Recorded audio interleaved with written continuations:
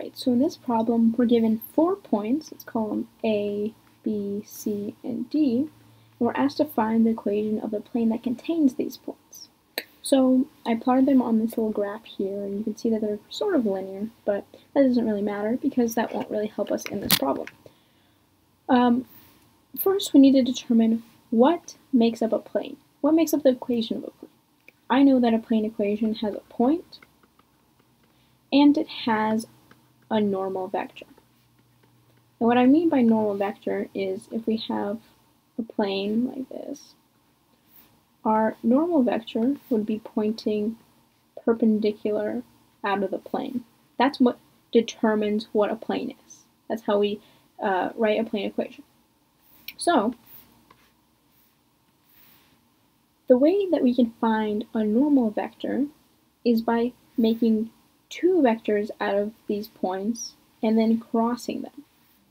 And the reason that works is, if you can see this picture here, these 2 vectors are contained within the plane, right?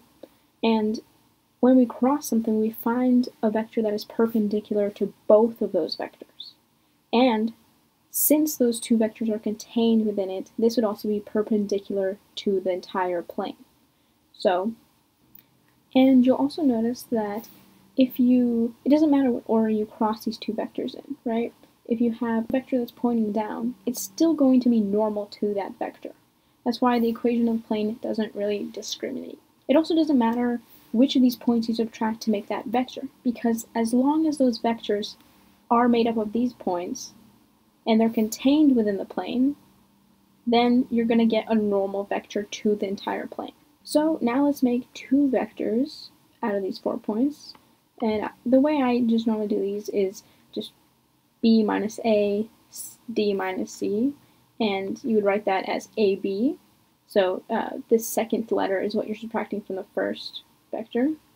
So it would be, you'd subtract each individual component, 1 minus 0, 2 minus 0, 3 minus 1.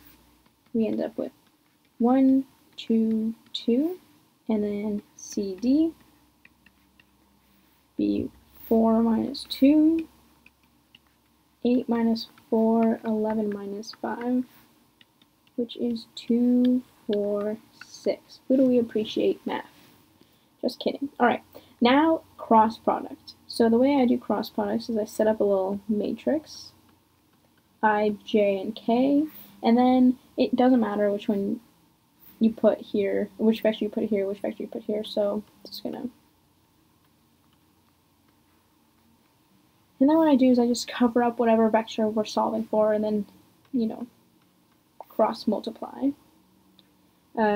So 2 times 6 is 12, and then minus 8i minus, cover up j, 1 times 6, 6 minus 4j, plus, notice this alternating sign too, it can be a little bit tricky, or something you can mess up.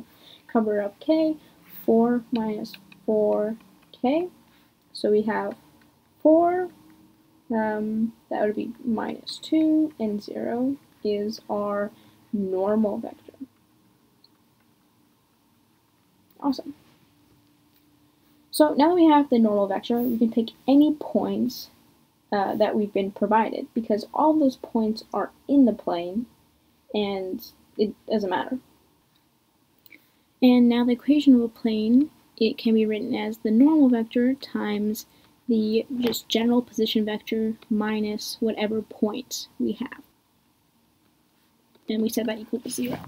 So we can substitute this for our normal vector, so 4, negative 2, 0, times our general position vector is x, y, and z. And if we're picking any point, I would just go for the easiest point, which is a. So minus 0, 0, 1. And then we just distribute. So 4 times x minus 0, minus 2 times y minus 0, plus 0 times z minus 1. So this just goes away. Since both of these numbers are 0, they just go away. So we end up with 4x minus 2y equals 0. And then if we wanted to, we could divide by 2 to get 2x minus y equals 0. And that is the equation of the plane containing these points. So with this problem, there's a couple things that you have to know in order to solve it. First is that you can make vectors out of these points by just subtracting them. The second is what makes up a plane, and that's a point and a normal vector, which we had to solve for using cross product. So recognizing that two vectors crossed makes a perpendicular vector to both of them, and recognizing that the two vectors that we make from these 4 points are a part of the plane, and the vector that we create by crossing those two vectors will be normal to that plane as well. And then just recognizing how you fit those pieces together to make the plane equation.